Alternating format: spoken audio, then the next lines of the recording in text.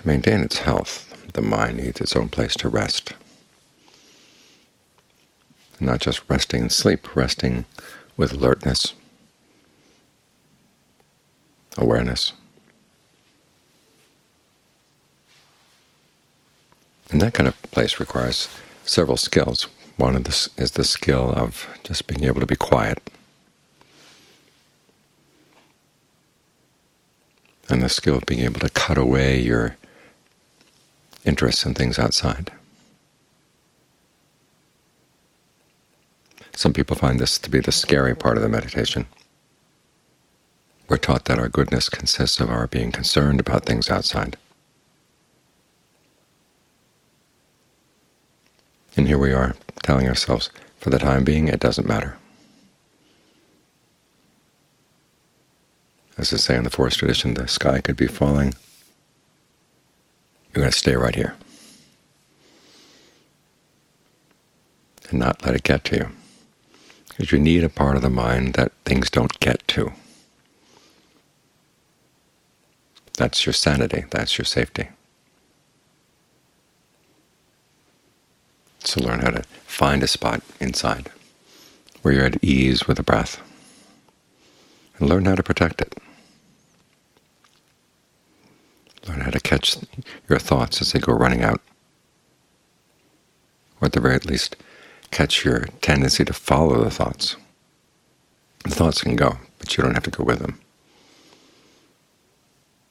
You want a spot where you can see them go, but you're not following along. You're not getting into them. For many of us, it's like a car driving up. The driver stops and says, "Hey, come on in." You get in the car and you drive off. Very rarely ask, who's driving, where are we going? The car looks shiny, and so let's go. And so you get into it. But here you want to be in a position where the thoughts come, but you don't get into them.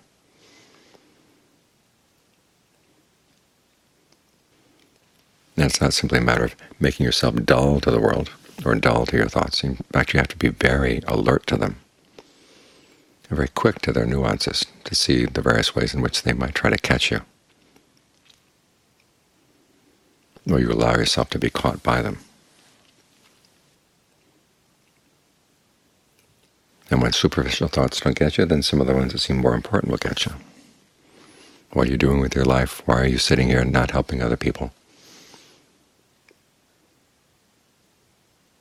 Why are you getting on with the big scheme of things? As the Buddha said, there really is no big scheme of things. Samsara is just a wandering on, and it's rather aimless. In the words of a German poet, it's diverging lines.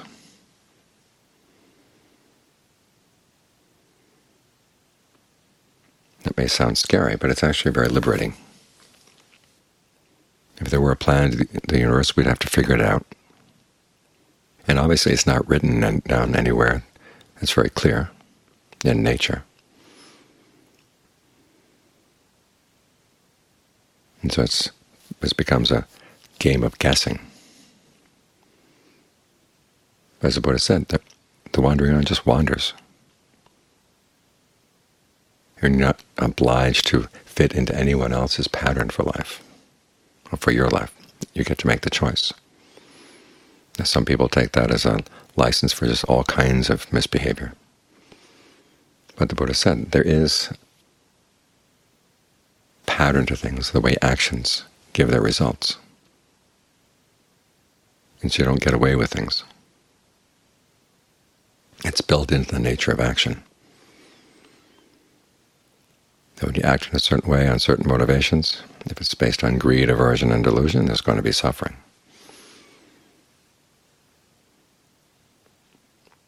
If you work on motivations that are based on renunciation, non-ill will, non-harmfulness,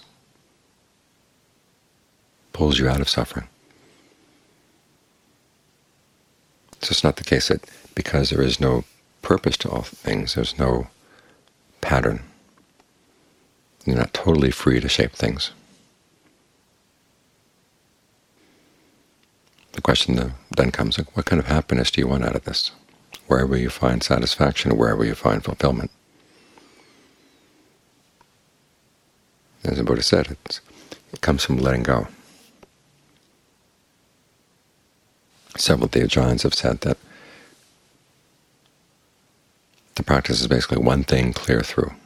It starts with generosity and it ends with total letting go.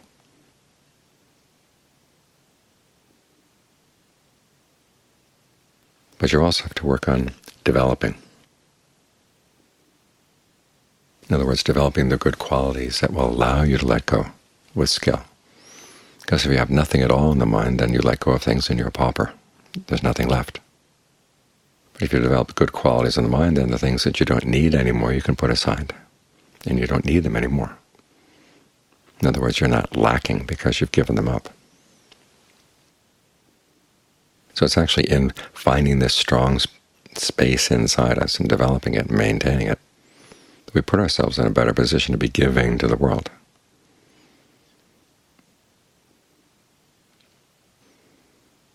So it's a pursuit of happiness that's not irresponsible. In fact, it is the most responsible way you can find happiness.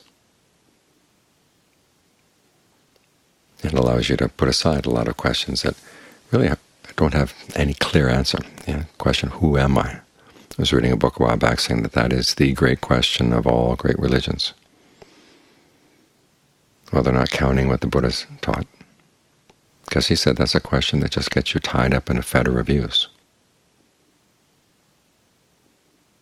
The question is not who am I, but what can I do? And what will be the results?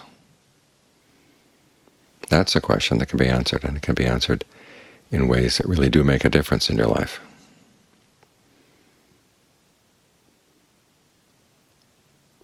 So each of us will have to decide how we want to give to the world as our way of getting out of the world. Some people say that if you try to get out of this process of samsara, you're selfish. And it's bad for the world if people think they can get out. Well, actually, it's very good for the world, because you don't get out by being selfish. You don't take things with you. You have to leave everything behind. Look at the Buddha. He created a lot of goodness, and then he just left it behind. That is how he's able to enter total nibbana. So we create goodness to leave it behind as our gift. And the leaving behind, when it's done from a position of strength, that becomes a gift to us ourselves as well. So everybody benefits.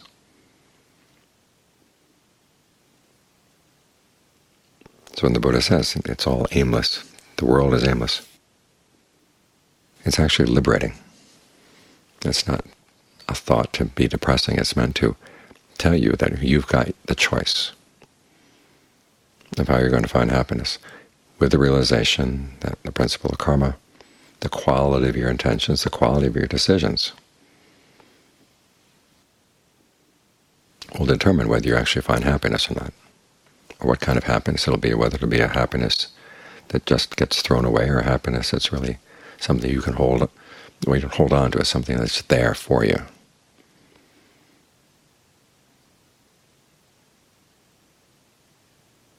And that opens immense possibilities. If you were defined, say, by your body, or by your position in society, or by something else that someone else had imposed on you, there'd be huge limitations on what you could do.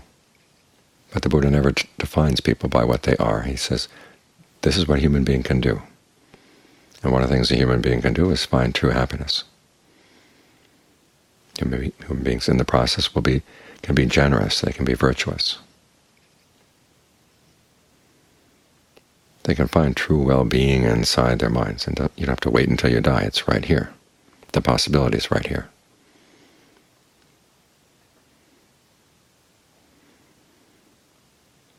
So be careful not to limit your notion of what's possible in your human life.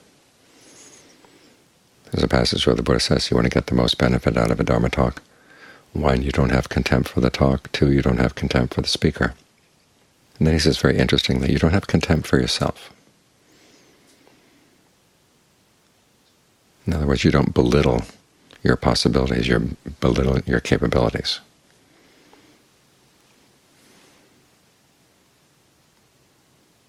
So think of what this opens for you. There's no one out there making a plan for you. As the chat we had just now said, there's no one in charge. Or as John Fuang used to say, when you were born, nobody hired you to be born. So there's no one who can tell you what you have to do with your life. But the principle of karma creates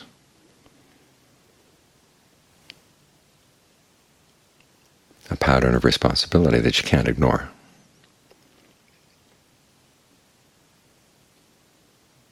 So taking that into consideration, what do you want out of life? The choice is yours.